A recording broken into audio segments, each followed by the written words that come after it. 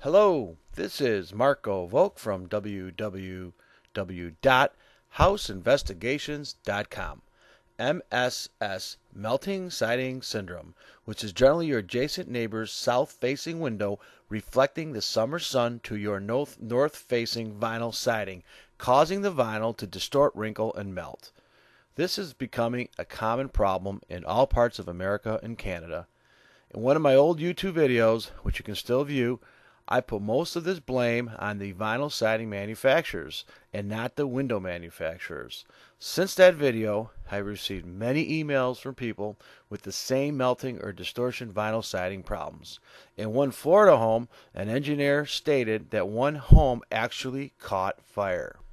This melting, distortion, or wrinkling problem is usually caused by the southern-facing window during the summer months. When the sun's azimuth is at its highest, the sun's rays are also at their hottest. These sun rays hit and reflect commonly from low E-glass windows and low E-glass tinted or coated windows. As a rambunctious child, I remember using a magnifying glass to fry and burn grasshoppers, ants, and other insects. This is no different. The window is the magnifying glass and the siding is the insect.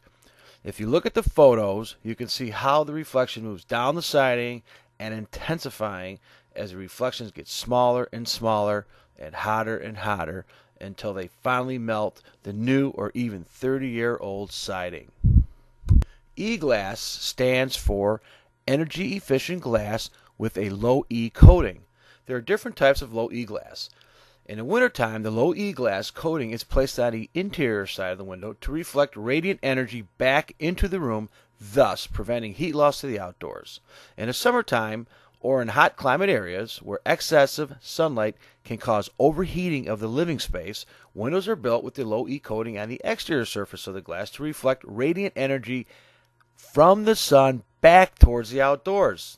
Thus, windows can be specifically tailored to different climates and even different sides of the same home. Now that's scary. We already live in a society where builders screw up simple things. Now we are going to ask builders to place low E exterior coated windows on the south side of the home and low E interior coated windows on the northeast and west sides of the home, and the builder better make sure that the larger windows that are within 18 inches of the floor also be tempered safety glass. Let's complicate this even more. If you live in cold weather climates, the E-glass should also be high solar gain glass. In warm climate zones, the E-glass should also be low solar gain glass. And finally, we still need to look at the U factor, which is the inverse of the R value, the VT visible transmittance of light factor, the solar heat gain factor, and lastly, the AL air leakage factor. Never mind the late night TV infomercial window idiot that will install any window anywhere for $199. This is starting to sound like Windows Engineering 101. If you are unemployed and are looking for a new exciting occupation that does not exist yet, become a forensic window consultant. You may be in demand very soon. With high energy costs, it makes sense to use high efficient windows or replace old windows that can also be contaminated with lead paint. If the windows you install reflects light that is hot enough to cook a hot dog or melt your neighbor's siding, you are certainly responsible.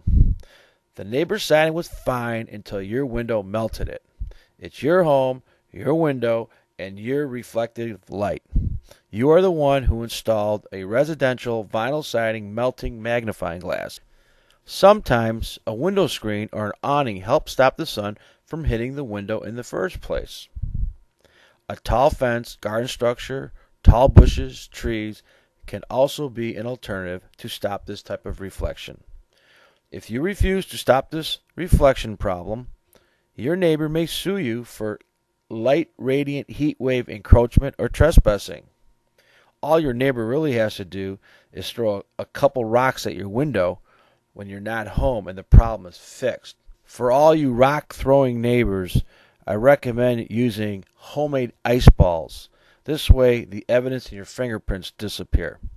Please email all your reflection photos and put your name on them. It is possible that someday an attorney will call me to help in a class action suit. Thank you. This is Marko Vovk at www.houseinvestigations.com. Please visit my website for more good house information.